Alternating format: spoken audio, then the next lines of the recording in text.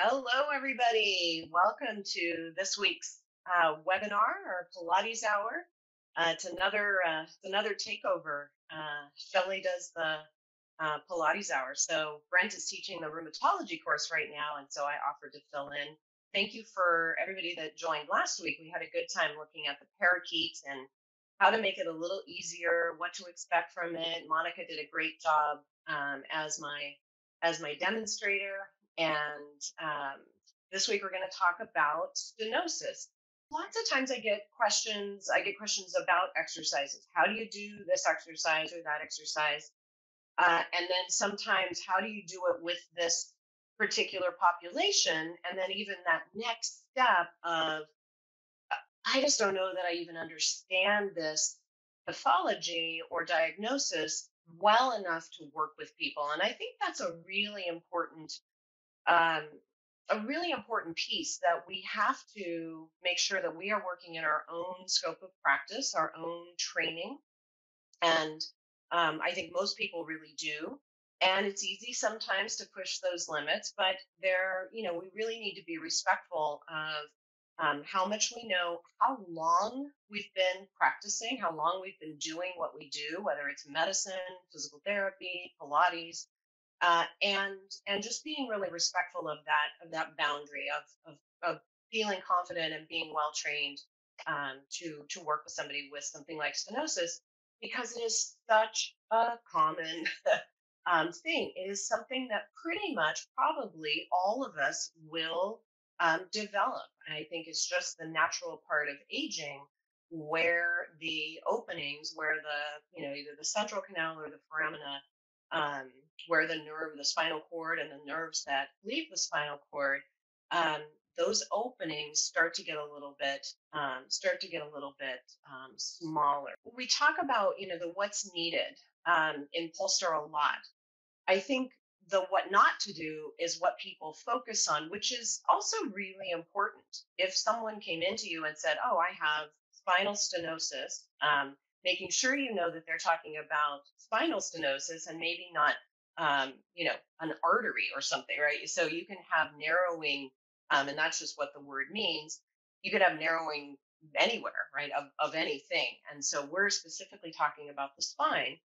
And so when someone does come in and say, "Oh, I have stenosis," one of the things that I'm thinking about is wherever they have it, and hopefully you're finding out, do they have it in their cervical spine or cervical spine or in their lumbar spine? Is I'm not thinking, "Oh, right away I'm going to do extension with this person." But what I am thinking of is, what do they need? What specifically for their body do they need? And in general, what do most people need who have stenosis? And since it is something that is irritated by extension, quite often what you'll see people, their posture will change a little bit, and they'll go from standing upright with their normal lordotic curve to starting to slowly over time adopt a posture where their lumbar spine gets a little more lengthened, because that's more comfortable. We're pretty smart about finding comfort. Unfortunately, sometimes that's at the risk of not continuing to do positive things for our posture. So that's just one way to do it to get out of pain. But what can we do and what's needed for somebody that has stenosis? So if you've listened to any Polestar, anything, a course, a webinar, continuing education, just had a chat with Brent or probably any Polestar educator, you hear about spine mobility and hip mobility. I think everybody needs those, right? We are just more sedentary than we used to be, and we sit a lot more than we used to. So we have pretty poor spine mobility in all directions, and we tend to move where we have the greatest range of motion. So if I'm going to turn around and look behind me to make sure I got my props, I can turn my head quite far, and I don't really move my body much at all. Shoulder comes around a little bit, but my head and my neck have a lot of mobility. I also have a lot of mobility in my lumbar spine moving into extension. It's in the shape that the spine normally goes in. So we tend to move in those places like water, right? We go to the path of least resistance. So if I don't have to do much work and I can just turn and look over my shoulder, I'm going to do that instead of involving my whole torso and all the segments. So for this population, we really need to be working on thoracic extension, but also rotation and side bending as long as it doesn't irritate their low back or their neck, because those are the two places where you're most commonly going to have stenosis or this narrowing. And so, as we're looking at that, I think we need to kind of bring the edges of where we think this movement should go in a little bit in terms of spinal mobility.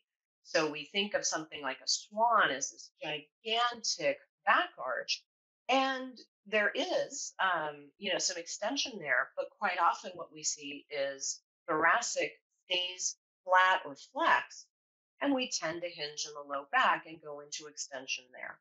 So we want to make sure that we're really getting into thoracic extension, and we'll show a couple of things in a little bit um, in all the work that you're doing. And don't forget about the other two motions. So you need to, we probably don't need to work on flexion very much as gaining a lot more range of motion. Thinking of this population where it's happening in older adults, they might have some degree of bone loss. Maybe they have osteopenia or osteoporosis. And we don't need to work so much into flexion, but we do need to work into side bending and rotation. So those are the things that we want to focus on in the spine. And we also want to work on our hip mobility. And this is where I said in one of the promo pieces of, can we extend, people, can we work on extension with people with stenosis? Absolutely.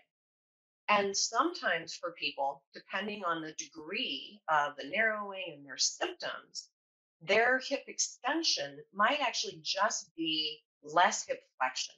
It's totally possible that we may be looking and working with somebody who's never really probably going to get their hip even into neutral because maybe they don't have the control at their lumbar spine to be able to maintain a comfortable position there and get their leg and their hip into really get it into extension. So they might get to neutral, they might get to extension, and they might just be in less flexion. And I think that's something important to remember that's okay, that it's a work in progress. And especially as we're older, the body doesn't adapt as quickly to change, right? It's still going to change, but it might take a little bit longer. And it's tough because people have discomfort and they just go into a little bit of lumbar instead of thoracic or hip extension, and then it's irritated and they're not happy. And so it's a slow moving amount of progress that we can make with some people. Others we can get it a lot more quickly. And then one of the things, and I actually, before I jumped on here today, I was just looking online, just quickly doing a little Google search of Pilates and stenosis, and I saw a couple of different things that came up. Nothing out of PubMed, not a research study or anything, but just how to work with somebody with stenosis. And I just thought that there was too much, as you know. We don't want to always focus on stability because a lot of times that just means getting all of your muscles to fire and being a little bit rigid, which in any little split second could be okay, right? If you needed to brace or do something, that's okay, but that's not how you want to live your life. And it's certainly not how you want to organize your body to move. So, what I was seeing a lack of was this idea of awareness.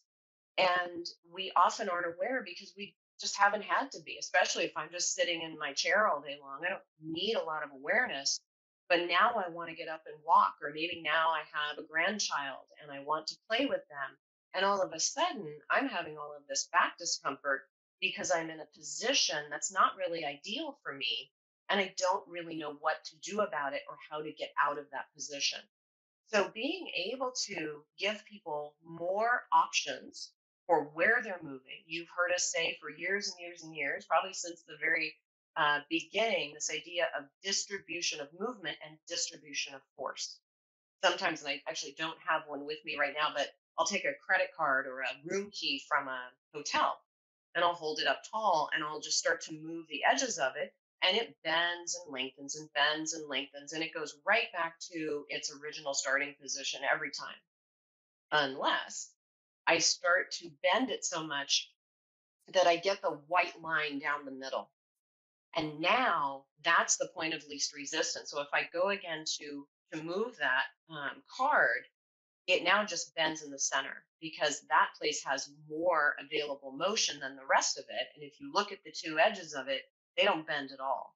And that's kind of this idea of, what are we, where are we moving and what are we doing where we can distribute the movement over the whole length of the spine, including the hip joints and potentially even the shoulders. Or are we just hinging and moving at the same place all of the time? And so, in a real easy way to not irritate the lumbar spine, if there's stenosis there, we just say, well, just don't do extension. And then we kind of just work in flexion. And I feel like we're missing for a lot of people the ability to actually really improve their posture and their awareness. So that's really something that to me is important. And if there's probably one takeaway, that would that would be it. All right. So I've mentioned a lot of these things. We have over mobility in some places, lack of mobility in other places, and I think we're not always using the equipment to the best that we can, using our cueing, things like that. So just thinking about getting a little bit more responsiveness in the body and how we can position ourselves to move a little bit more comfortably. So one of the things that, and this is super common, this I've certainly not made this up, but looking at doing some thoracic extension with a ball or something behind the upper back. And what's important is not so much being in this position of stretching over the ball, but how do you get into it so that the person doesn't accidentally go into extension as they're doing it? I'll show you this in a moment. We'll look at this on the chair. So as you're in the position, you can be helping people with the ball. And I'm being mindful to allow my pelvis, and this is how you're going to communicate to your clients, allow the pelvis to be lengthened away and the lumbar spine to be kind of flattened or even curved a little bit. The softer the surface you're on, the better, because your body will just kind of, melt into that and be cradled almost. And then you can work at going into some little amounts of extension. This is a Yamana ball, so it's a little bit thicker material and heavier, and it supports me better. But anything that's soft here, and again, it's not this. We do this all the time over the ladder barrel, over the spine corrector. But where can we find a place where my lumbar spine can be biased out of extension? I don't want to always say biased to flexion because some people don't need that much. But where can that happen so that I can work on moving my upper body without at the same time arching my lower back? So that's one of the things. And I think it's also really important when we're in those positions is to be mindful of, are we talking about engaging the muscles a lot? So if I'm going to protect my back, it's probably one of the things that I use that I dislike the most. You're going to do something to protect your back. Think what that might mean to somebody who's had an injury, or maybe not even a spinal injury. Maybe they had an old shoulder injury or ankle or knee, and you're going to do something to protect the body. And we do it with good intention, but it might create some fear of moving or fear of this particular movement or setup or piece of equipment. So be careful, be mindful if you're going to say something like that. And is it really useful in the moment? So if I tighten my muscles a lot to protect my back, The place that I will end up having movement because my abdominal muscles now are concentrically pulling me into flexion, which is okay, except when I go to extend, probably I'm going to move again at that point of most movement, which is right around the area that I have the stenotic segments that are uncomfortable in extension. So change maybe your cueing or think about how you're cueing these things to allow the body to be in a shape as opposed to use the muscles to move it into a shape. And I think you might get a little bit more out of it, and you can get into the positions a little bit more comfortably. So just a thought on that and all the different places that we do that. One of the other movements, and feel free to stand up and give this a go. It's I teach this quite often, so you might have felt this before and worked on this before. But this idea of conditioning the hip muscles, and this I take from Juan and Blas and all the Renity work that we've done, of how we can start to get people to understand a more hip neutral position. So the feeling that the thigh is pushing back. And this is where the awareness is really important. Because if I really don't have the awareness of how to get my hip flexors to lengthen a little bit, or at least be less concentrically contracted, right, I'm going to not be able to get into hip neutral or closer to hip neutral, maybe without sending my spine into extension. So just having the sense of pushing back into your fingers. And sometimes I will use a band. I'll take a TheraBand and wrap it from the back or from the front and just start getting people used to pushing back into their fingers, but without changing the spine alignment. Okay, so that's one of the things that we can talk about because one of the places that my clients often talk to me about having the most discomfort is standing around at a cocktail party, standing around at a meeting or a conference, standing in line at the grocery store. And these are things that they all need to be able to do.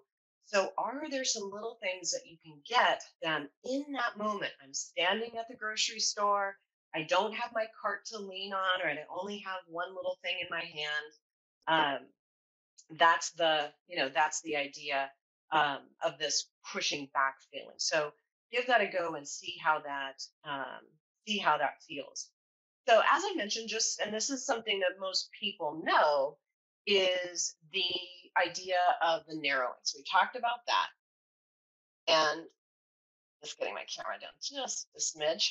Um, and it could be, again, the central canal. They might have a central stenosis, or they might have, the area where the nerves pass outward. That might be a little bit narrowed. And then when we extend, just normally when you extend, if you watch the spinal segments, those little openings or foramina, they close a little bit already. So if there have been any kind of little bone spurs, or sometimes there's some calcification, maybe you've had just some normal degeneration in the disc, that can start to cause a little bit of a stenosis. It happens from a lot of different reasons. Um, that's really what we're looking at, and that's why extension is bothersome because it's adding a little bit of insult to injury there.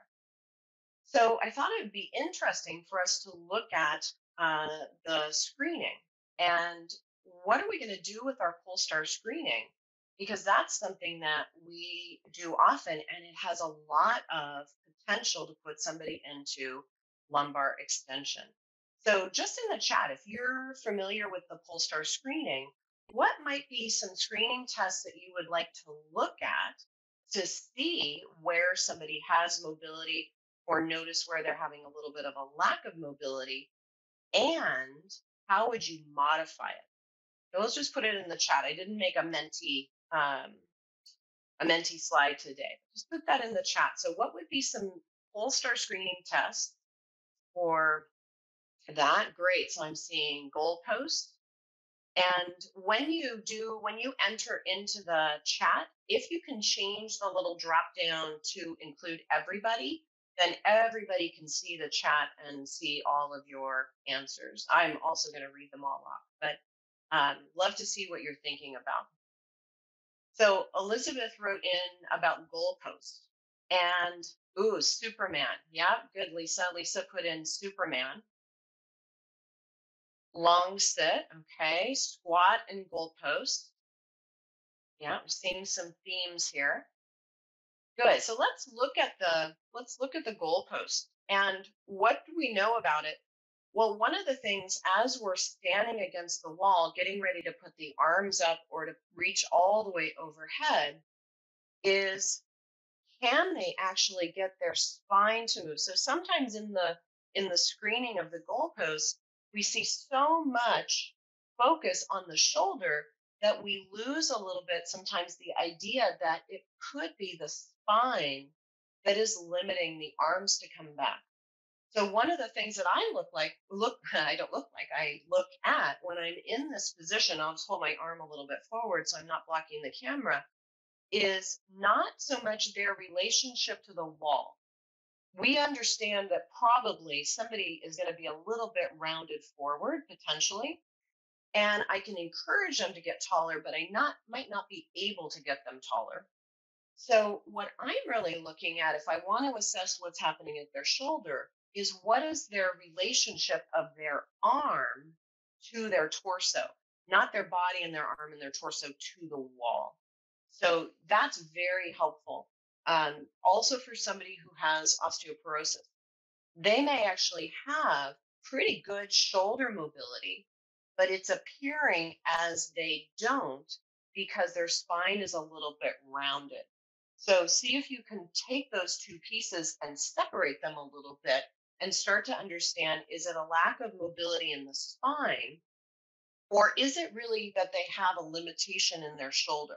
Because that's something important to address so that every time they reach overhead to grab something, they're not inadvertently getting their arm up by going into extension, because that would be, again, that path of least resistance into the lumbar spine. So just check that out and see how that goes for the goalpost. You can also assess in goalposts because they're going to be standing up against the wall. You can see what is their natural position as they put their pelvis against the wall. And like I said, if somebody's had stenosis for a while, they're pretty smart. They've figured out that to stand with the lumbar spine lengthened is actually a little more comfortable. What we want to do, maybe we don't change this. Maybe this isn't possible to make a change in this part, but we can start to look at, can we widen the sit bones just a little bit in the sense of tucking and make sure the buttocks muscles are not pulling us into this position, and then be able to stand a little bit taller. So that's something I'm going to look at as they're standing against the wall. Are they adopting this posture, or do they understand maybe they could come out of it just a little bit um, to have a little bit more ease around the thigh? All right, good. So going on, I see a couple of others in there. Oh, I want to look at, yes, Superman for what Lisa put in. So we have Superman, we have prone press up, and we have prone shoulder flexion. So in all of those, we have, unfortunately, a prone body, right? So we're being pushed toward extension a little bit in the position just simply because we're lying on the floor. So we want to make sure that we can test that. So one of the things that we do is test them supine. So I can look at prone shoulder flexion and supine and see how far the arms go over. That's a really important piece to this puzzle. I can also look at prone press up in other different positions. So one of the ones that I like to do is to do it in sitting. And so as I'm sitting, let's see if this is a good angle. As I'm sitting, I could adopt just a little bit, again, of a rollback, and very, very careful not to be tucking under. I don't want my pelvis to be moving forward this way. I want to have my pelvis just roll back a little bit behind the sit bones to create a position that's comfortable without a lot of muscular effort. And then I can lean forward a little bit and place my forearms down, or if Maybe a counter is a better height or a desk. I could put my arms on that and start to look at, can I get my upper spine to come out of flexion? And just like the hip, we may not get to extension, especially if the lower part of the spine is already biased toward flexion. I may not be able to get into extension, but I can certainly see if somebody has some ability to move. And I know because they're in this position already that they're not going to accidentally do that instead. It's a little bit harder to do that. It's not as kind of the natural thing that somebody would choose. Getting here, I can start to have that and I can pull on the knees. I can pull on the surface. If I have my arms on a table or something, I could pull there and start to get a little bit more motion in my upper back. And I do it that way rather than quadruped for that reason. When people are in quadruped, going into lumbar extension is it's almost like they can't do anything else. They know that movement pattern, and so we're not as we're not as successful with that if somebody has quite a bit of discomfort and quite a lack of mobility. So this is one of the ways that I will look at it, just in sitting. Not the only way, but it is one way that um, I like to do that. And then the hip extension piece, again, just in standing, I will do a little bit of the pushing the thigh back. And I've been playing a little bit with well, actually, I started doing this with Sherry Betts years ago. Brent credits me with it, but I actually learned it from Sherry, which is to lie prone, not for this population, but just for getting into hip extension. Lie prone. I can show it. Turn the toes under, and instead of just having somebody lift their leg here, and maybe they lift their knee, or they rotate, or they extend, if you turn the toes under and straighten the leg, you can get the hip and buttocks muscles to engage without so much risk of going into extension. You have to kind of get everything to co-contract. So I've been playing with this. This might not work for somebody with stenosis. So I've been playing with it in standing with just the foot a little bit back and just starting to press the thigh back a little bit, maybe against the fingers, and starting to feel how that can change without the body changing. So I've been playing with that a little bit with some clients, and they're starting to understand a little bit better where the movement is coming from. Now, the squat. Yes, I'm super interested in the squat. And maybe for a different reason than you, those of you that put it in. I do want to see. Oh, well, sorry, I'm sorry about that, Siri, that you don't understand me. She speaks up at the most inconvenient times.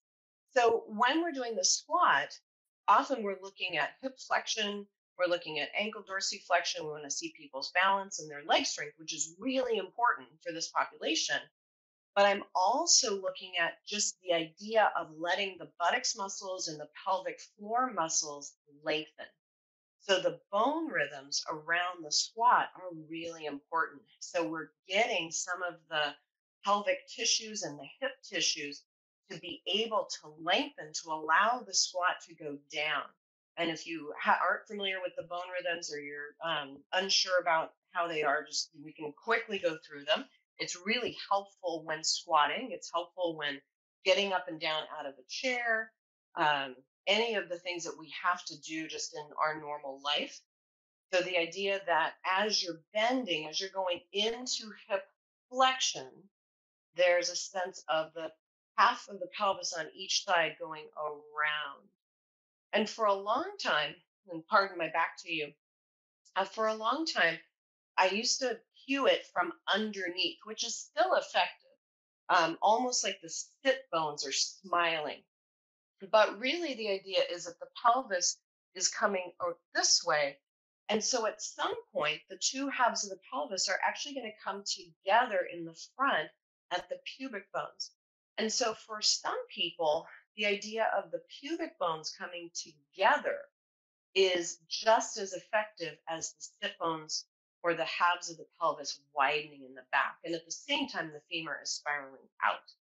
So that is really important. And if you can get people to do that more and more as they're sitting in their chair, going to sit in a chair and get back up, um, that is really helpful because we've got the muscles moving and hopefully they're going to come out of this holding and muscle guarding pattern and continue to have some life and some movement. All right. Good. Let me look at my notes really quick, see if I had any others there for the screening. Um, I'm also looking a bit at the heel raise. So again, I want to know somebody's strategy in standing, since that is a place where people have a lot of discomfort. They start to get the buttocks pain and the pain radiate down the back of the leg and some of the pins and needles feeling and the discomfort that comes with standing. So I want to be able to look at how they do with their heel raise. Depending on the person, I might do a single leg and I might not. I might just be looking at the double heel raise and standing to give them, again, some idea of how they're moving. And this is something that I can relate back to then when we're doing things like footwork. So in footwork, we talk a lot about, or at least want a lot of the feet getting down lower and the bar getting down lower. But for this population, we might not be able to. They might not have the control of their torso so much. Yet we can still work on them engaging the back of their thigh and pressing the thigh backward, even if the feet are higher and the hip is a little bit flexed. So just some places where we can tie those pieces together, which can give us some help with our sessions. Um, Prone knee bend I saw good. Swan we talked about. Modified prone press up. Um, yeah, and Kelly just brought up the prone press up or the modified prone press up, and making sure that the pubic bone stays engaged to the mat. And that's something really important. And I talk about this when I'm teaching any swan to anybody. Is again thinking about our cueing of, do we keep the pelvis tucked under a little bit when we're doing that, or do we let the pelvis move toward as much neutral as the person can do? I would say, please, please, please, when you're teaching any kind of the prone press up, that you allow the pelvis to be flat. And just like when I was sitting and talking about rolling back and having a lot of tension to go into extension over the ball, or just allowing the pelvis and the tissues to be elongated, you're probably going to get closer to having people be able to do things comfortably prone if maybe you prop up the abdomen. And we do talk about this. I hear people say, oh, well, this person has stenosis. When they're lying prone, I'm going to put a pad or a cushion or something under their abdomen. And that's a great strategy. I just wonder, do people understand why that's helpful? Why is that a good strategy? So what you're allowing for is the lumbar spine to be in its more lengthened position, its more comfortable position, but you're not doing it by engaging the trunk flexors. Because if you're engaging the abdominal muscles in flexion to protect the low back and keep the pubic bone down, then most likely when somebody goes into extension, you have the rectus abdominis, especially, is preventing extension, right? And you already have them working so many muscles that you decrease the places where they will have movement. So when you're propping somebody with a towel or a cushion, think about that, of creating ease in the lower part of the body. You're mechanically holding their pelvis and their spine in that position and allowing the pelvis to kind of almost not drop down, but have again that sense of length. And then they're able to go into the prone press up, similar to what I was showing sitting with my forearms on my knees. So you might get a little bit more out of that with people, because people with stenosis come to reformer classes, they come to mat classes, and undoubtedly we're going to do exercises that put us in prone, in extension potentially. One of the reformer exercises that we do often with this population is either pulling straps if they're a little bit more progressed, or lying on the long box with their hands on the foot bar of the reformer doing some overhead press and going into extension. And we need to set the body up so that it's comfortable, right? We don't want to put them in a position of discomfort. So just be thinking of that as you're doing some of those exercises, um, and how you can create length without a lot of muscular tension. And I see, I didn't mention this in the beginning, and it's totally fine. I can see the chat quite easily. But there's a question in the chat by Jules, asking of, um, does the discussion change depending on where the stenosis is? Absolutely. And again, the two main places that we see it is in the cervical or cervical spine and in the lumbar spine. So if for some reason somebody has changes more in their neck and not so much in their lumbar spine, then a lot of this that we're talking about really just doesn't apply so much, um, because the lumbar spine is going to be functioning and acting well. They tend to often happen together. And the one that is a little bit harder to control just because of moving around and ambulating and climbing and lifting and things like that is often the lumbar. But the same conversation does happen around thoracic mobility. Because if you do start to see somebody, and we see this when people have a hyperkyphosis, or if they have osteoporosis that's causing that, or just some other form of kyphosis that they can't come out of, their only option to be able to see and look around is to go into extension in the cervical or cervical spine. And then they're going to have a lot of problem. And I just was in Miami last week and saw um, a very aged woman, and she was walking down the street, and she was almost completely flexed forward, and she was at a point where her head was trying to come up, and I just thought, oh my gosh, how is that for her to be able to? She has to see where she's going, but that was her only option because she didn't have this mobility. So we want to preserve it as much as possible. We want to get people moving before they might get to a point where they have more of a fixed posture. So starting at, when babies, we want to start and continue, to get kids moving, keep them out of sitting in chairs for long periods of time. You guys, if you've been sitting for a long period of time, get up and move around, because we really want to maintain the mobility that we have. And it's much easier to maintain it than it is to try to rebuild it. It takes a lot more for that. So yeah, so that's absolutely true. There's a couple other things. Kathleen had a suggestion. She says, I use my pelvic rocker to teach them to avoid gripping. Yeah, sitting or standing. And that's just a nice thing to do, really, for anybody. If you've taken a course with me, you know that I teach the roll down series, whether it's a seated roll down on the reformer or a roll down on the mat or the trap table. I'm lobbying to change the name to not roll down, but to roll back. And I'm assuming, that you mean sitting something like this, being able to rock forward and back. In fact, everybody, wherever you are sitting, in a chair, hopefully, because it's a little bit easier than if you're on a mat with your legs out in front of you.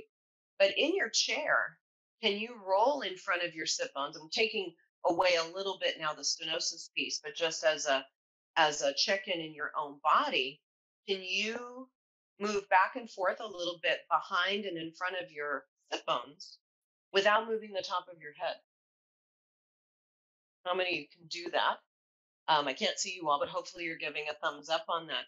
That's a very important motion that we need to have, which is a combination of hip joint mobility and lumbar spine mobility, not only of the spine, but all of the soft tissue. We should have a few degrees this way and a few degrees this way that we can move without getting shorter or collapsing, or allowing our body to move back and forth.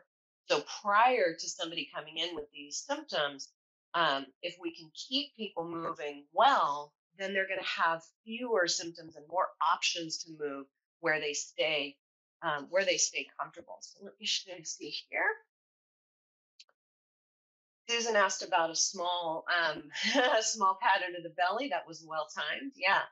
So that is it. And I think of, and the rest of her question was, to allow the pelvis to posteriorly tilt.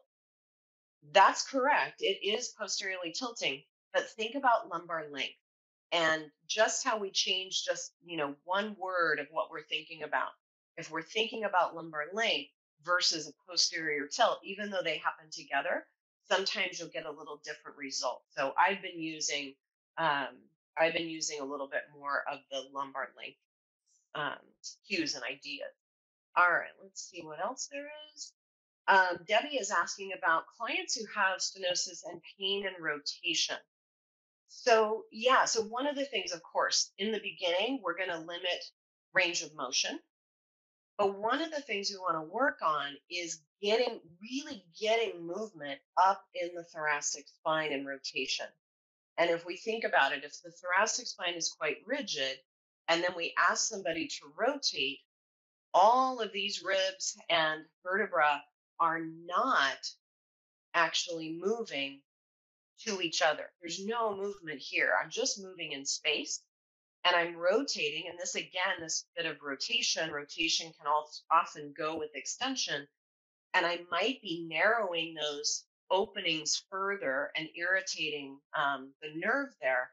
So, yeah, so I'm really thinking about how to move the ribs and then move them in opposition. So, as you're sitting there, thank you for this question, Debbie. And as we're doing exercises like book opening, right? Lying on the side and going into book opening, we want to be mindful that there is a counter rotation. So as I'm rotating my upper ribs around to my right, I can be thinking of a counter rotation of my lower ribs to the left and just see how that feels. And I often have clients use their own hands, especially now when we're on Zoom or other video um, means with clients when we're seeing people, is have them use their own hands. So feel what it's like to rotate, because not if you have stenosis and this is bothersome, but if it doesn't bother you, see what it's like to rotate everything to one side. So I'm going to go everything to the right, and I don't really feel any discomfort. I don't really feel any comfort either. Now, do it where you rotate to the right up above, but rotate to the left down below. Hopefully, and sometimes it takes a little bit of practice, but hopefully you felt more movement and less stress. Brent refers to this as the rule of ribs. I often will bring out my slinky, or I'll use my water bottle and the jar analogy of turning two surfaces in opposite directions. We should do it to the other side too. Um, and you get more movement distributed through the vertebra, through the ribs, and hopefully it's a little bit more comfortable. So that's what I would do, as opposed to just feeling like I engage a lot of muscles to stop this from moving. It's not really moving. I don't know if you can, when you see if I move my hands, my ribs aren't down here, aren't going anywhere, but I feel like there's still movement happening as opposed to being rigid and holding and then trying to turn. And then probably I'm either going to get it in my neck or my low back. So thank you for that, Debbie. I hope you felt some difference with that. You can also, if you're doing things like book opening, is just put something behind the lower back. Maybe the ball, like the ball that I was stretching over, or a foam roller, or a towel, or a blanket, and put something where they don't go all the way back. If you have big, soft bolsters, those are quite nice, and you can limit the range of motion. And I would also limit the range of motion at the shoulder. So I like to teach book opening where my hands are behind my head, because I know the weight of this arm is not going to be pulling me back and potentially putting me in the extension piece to it. So that's where we want to be. Okay. All right, let's see what else there is. Right, a couple of people talking about not moving the head. Good, good, good, good. Glad that was helpful. And again, that's really looking not just at spine mobility, but also at hip joint mobility, something important. All right, so Susan is asking about using the breath while sending the breath and subsequently finding space in compressed areas. Absolutely. The breath is so powerful. Any place that you can use the breath to move the ribs, to move all the tissue, it's absolutely crucial. And again, if we're thinking about somebody, again, who has osteoporosis or has some sort of fixed kyphosis, has stenosis to the point where they have now adopted this shape, we've really restricted the diaphragm from moving. And so if the diaphragm isn't moving well, and then we're not asking the spine to move, the breath can really significantly be impacted by this shortened body position. So, encouraging the breath to happen in different places. And this is also why I don't want to have too much abdominal muscle contraction, because that also will stop the diaphragm from moving and probably is stopping the diaphragm pelvic floor normal rhythm that happens. That's probably also being impacted by this. So, you can think about that as well. But yes, use the breath, use the breath, use the breath. Really important. All right. Gemma is asking, would you recommend neck rotation movement for cervical stenosis? Um, it would depend on the person. Um, sorry, I didn't see the end of the question. So would you recommend neck rotation movement for cervical stenosis when the neck extension provokes dizziness? No. And I would definitely get that checked out by someone to make sure there's not something wrong with the vertebral artery or something like that. Anytime you're getting movement with a change in state, dizziness, that kind of woozy feeling, that's definitely something you want to refer out to make sure that something else isn't compromised or something else isn't happening. So, yeah, that's something that I would probably not do with that. Anytime you're having that type of dizziness, just movement in general, could be blood pressure, could be a lot of things. So just get that checked out. All right. Betty is asking, all right, about golf. Ooh, that's a good one. So any thoughts of why someone who golfs with stenosis would have one-sided greater trochanter pain, or pain in that region? It might be the force. I'm certainly not a golfer, but it could be the force and the pressing into where you might get a little bit of kind of an overused feeling, maybe not so much on one side, depending on, again, how much mobility there is in the hips and the spine. But as you're going to the follow through, is something happening where maybe they're putting some pressure into the hip this direction? That's something that might be happening. Making sure that even doing simple things like staggering the stance. So if you know somebody needs to really hit the ball far, you might open up their foot a little bit to the back. So when they come through, right, they're coming into their swing, there's not as much restriction, right? If my leg is forward here, I can't move quite as much. I'm restricted. It's kind of the same when we're choosing which leg to go in front on something like the spine twist or lateral flexion on the barrel or something like that. So, good question. All right. Now, I wanted to show one more thing. And this, again, is something that I first did with Sherry Betts. And one of the things that we want, again, like I mentioned in the beginning, the movement or the exercise that we're doing is often not the problem. I think of things like reverse abdominals or quadruped exercise on the reformer, where we're going into hip flexion and extension. And if the person can do it well, we're not going into any excess extension, so it should be fine. But where's the mistake? So if somebody is going to, in just the normal learning process, accidentally extend their spine, we need as teachers to be mindful of that and make sure we're setting them up for success. I'm not going to teach them to tuck, but I'm going to make sure that I'm watching that they are moving at the hip joint. They really have good disassociation and they're not moving their spine inadvertently. So this is another one of those. So we think of introducing extension with the assisted swan on top of the chair. And because we want to assist our clients, we put their legs on the track table. So you have somebody who has maybe less hip mobility or at least awareness, than we want. They have pretty poor trunk awareness, especially around the lower part of their spine, and they have poor thoracic mobility. And then we're asking to climb through those upright bars that are at the end of the table.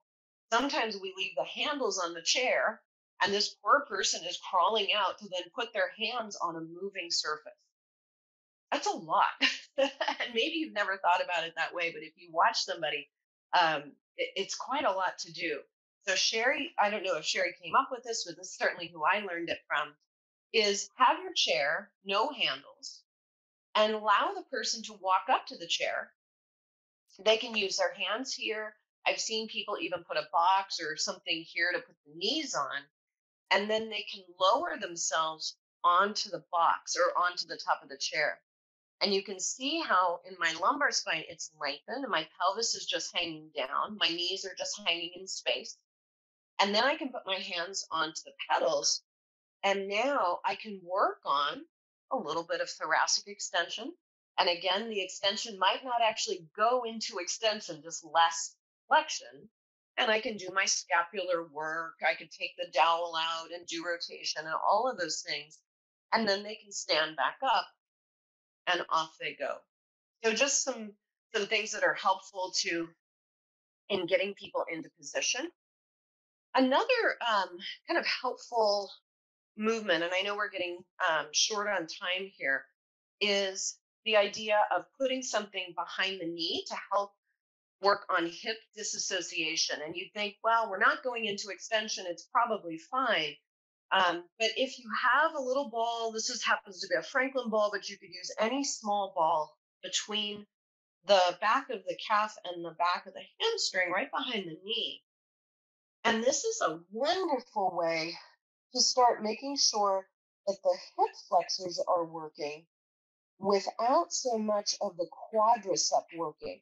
And if you try it, if you're just where you are and you want to grab a shoe or something, or, take your socks off and roll it up and put something behind the knee, as you do this leg arc, it starts to have a very, very different feeling, where a lot of times people are also contracting the quad, and you'll see their legs straighten, or it'll straighten as they go down. This keeps everything close to center, easy to manage, and it takes away the quadricep part of it, so they can really work on starting to get the hip flexor to be responsive and a good amount of mobility in the hip. Now, I didn't have a ladder barrel today, and quite honestly, I tried to take one from Brent's today, but I couldn't get it into my car. So I thought I might have a ladder barrel. I was just going to sneak it out the back and bring it home with me. But I'll show it on the ball. And this is the swan on the ladder barrel. So just kind of use your imagination. I'm going to move my camera a little bit up so you can see the whole thing. But I want to show a modification where you can do a seemingly inappropriate exercise appropriately. And a lot of this, I actually learned some of this from Beth Planet, who teaches with us in Miami, a full-star educator, and a few other different people. And looking at the importance of knee flexion and just general trunk control. So if you are unfamiliar, there's a ladder back here with places you put your feet and this big curved surface, which is called the ladder barrel. So as I stretch forward, right, my feet are against the ladder, my upper body is down. This is a great position, comfortable stretch. And then as I come up, what I want to get to is to the place where somebody's body is in neutral. Their thighs, and of course the ball is going to move around, but in the ladder barrel, this doesn't change. My thighs are glued and pressed into the ladder barrel. And the main thing that I'm doing is simply bending my knee to come up and to come down. And again, it looks a little different because I'm not on the barrel. But those of you that teach swan on the ladder barrel. Think about that. When you get your client to this long diagonal position, instead of thinking, I'm going to extend my spine now, keep the spine in neutral and bend your knees more, and you'll bring the body up. So they're standing here, they're upright. It's the same position that they might be in standing, but now they're up on the barrel, suspended in the air with the knees not touching anything.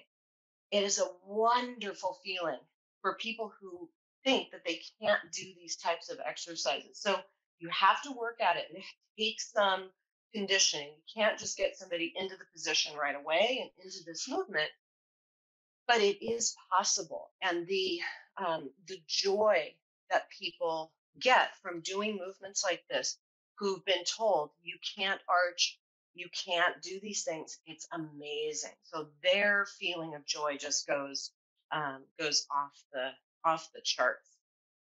So there's just a couple things. I know we're just coming into time. Ah, good. Nicole just said she did it and it feels wonderful. Yay. Susan.